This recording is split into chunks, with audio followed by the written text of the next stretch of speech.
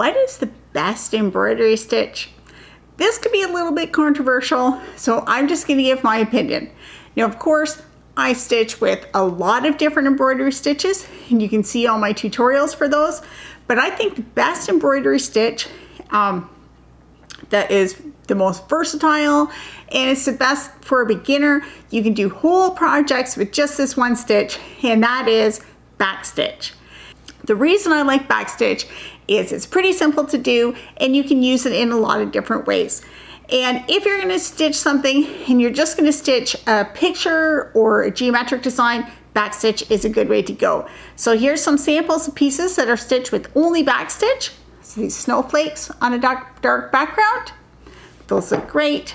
Here's another Christmas one. So this one uses colors, but it's only backstitch.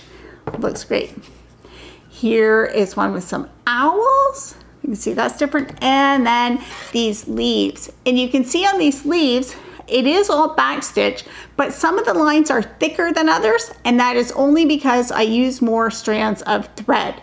So you can change the look by changing your threads, by changing color, by changing thickness, and so you can still have variety within one piece. If you have trouble with backstitch and you don't like little spaces in between your stitches, then you can do whipped backstitch as a really nice variation. So you can check out my tutorial for that, and that is backstitch, but it'll give you a smoother line.